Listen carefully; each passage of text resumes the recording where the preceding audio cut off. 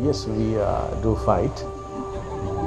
It is basically about giving grace to people. I generally do not give grace so easily. I wait till the man has learnt what is expected to learn and then give him the grace. Ama's attitude is that you should first give him the grace, then make him learn. I sometimes disagree because I feel that sometimes once the grace is given, he just runs away. He is not prepared to learn.